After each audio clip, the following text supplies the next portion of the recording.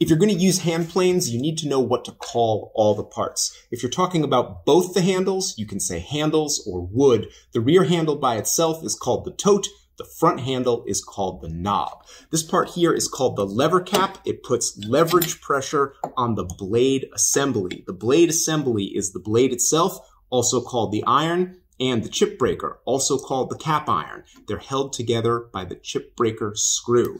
This part right here is called the frog. Where the iron actually rests is the bed, and the rest of it is the frog. This part here is the lateral adjustment lever. It moves the blade back and forth. This is the depth adjuster. It slides the blade in and out. The underside of the plane is described as if it was a foot. So this whole surface is called the sole. This is called the toe. This is called the heel. We use the face to describe this part, the mouth and the two cheeks. Those are all the parts of a Stanley hand plane.